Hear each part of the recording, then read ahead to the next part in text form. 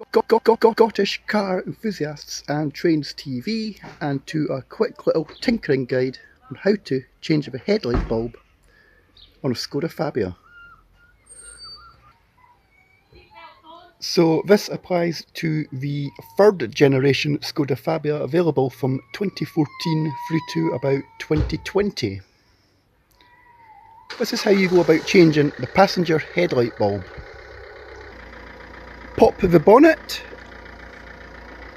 and for the passenger side you're met with this, the battery. So unless you've got hands the size of a child's, you're going to have very great difficulty in getting the bulb changed. This is literally your access. But there is a simple solution, as found by my wife, is if you get the car up on ramp stands, you'll be able to find